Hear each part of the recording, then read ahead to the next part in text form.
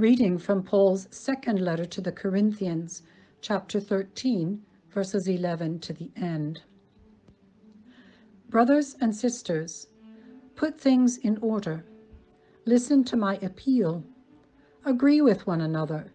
Live in peace. And the God of love and peace will be with you. Greet one another with a holy kiss. All the saints greet you. The grace of the Lord Jesus Christ, the love of God, and the communion of the Holy Spirit be with you all. This is the word of the Lord. Thanks be to God. Brothers and sisters, put things in order. Listen to my appeal. Agree with one another. Live in peace. In those words to those feisty and factionalized Christians of Corinth, St. Paul once again appeals for peace, order, agreement. It was an uphill battle for Paul. Ever since its first founding days, the Christian community in Corinth was in something of turmoil. There were factions and divisions, there was competition, there were constant arguments about what was important and what wasn't. The words we hear today are from his second letter to the Corinthians, and they are the final words we have to them from St. Paul. Paul was exhausted from trying to build up a decent community of love, joy, peace, and mutual support. And we don't know actually if the Corinthians ever did settle down to a fruitful and joyful common life together.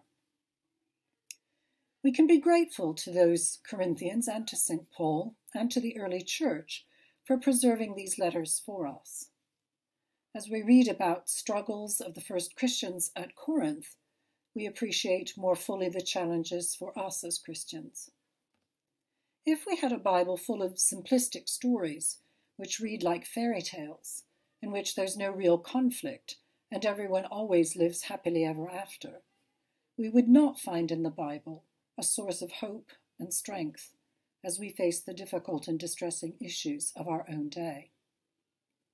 On this Trinity Sunday, as we remember God as Father, Son, and Holy Spirit, as our Creator, Redeemer, and Sustainer, as we remember the unity and the diversity within God Himself, we are reminded that we are called as Christians to live in communion, in community, and in communication, both with God and with the people around us.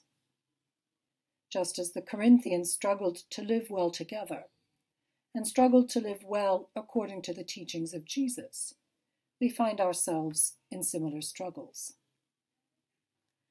What we need to be careful of, in my view, is that we don't restrict ourselves to thinking that it is simply enough for us to live at peace within our own little bubble. It is pretty easy to set up a situation in which we can live happily with the people around us.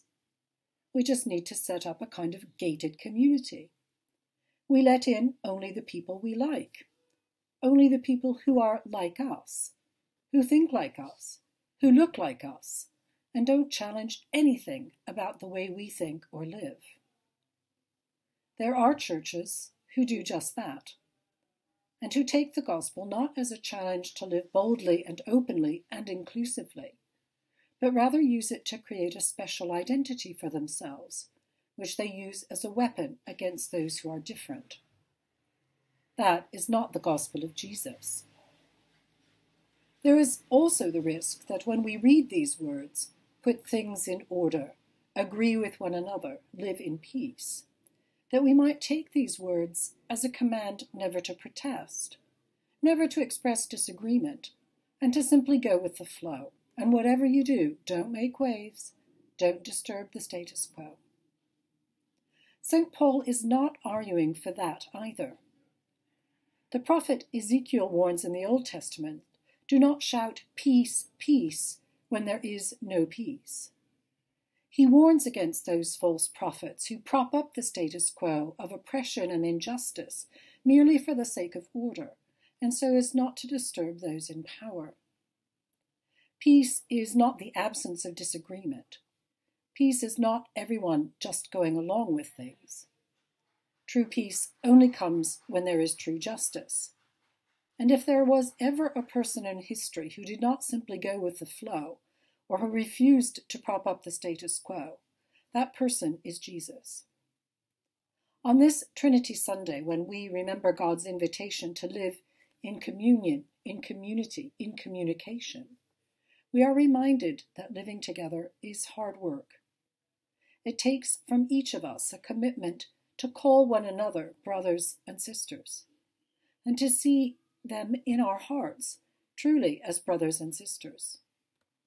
It takes from each one of us a commitment to listen, to understand, and to communicate in ways which are respectful and honorable. It takes from each of us a good dose of humility, an openness to admit when we get it wrong, both as individuals and as societies. And it takes from us a commitment to let go of our privilege and to work for the true common good of all people. We are in a period of upheaval in our world, and perhaps that's true of every age. But this is the time in which we live, so this is the time that we need to be concerned with. People are angry, people are frustrated, people are disappointed.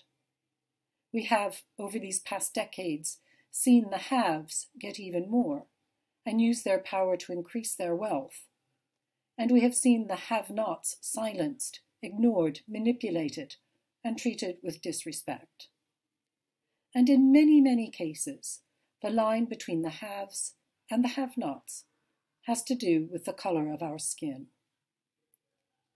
Paul's final words to the Corinthians today serve as a challenge to us not to retreat into a happy bubble. They serve as a challenge to us to open our eyes and really see the plight of the many people around us, the many people who are treated with less dignity, with less respect, and who have less opportunity to grow and flourish, simply because of the color of their skin or their ethnic backgrounds. This is true in the US, it is true in the UK, and it is true in Italy. So let us not pray that the protest will stop, but let us pray that it will be peaceful and effective, and that we can learn something, and that we can learn to listen and to make the necessary changes. And let us each be part of the process which undoes the systems of privilege for the haves. And let us work for true communion, true communication, true community, as we seek to live out our Christian calling, to show forth in our own lives the peace and the justice and the mercy of God. Amen. So may I wish you a day full of joy, a day full of fellowship, a day full of community, communication, and communion with God and with one another.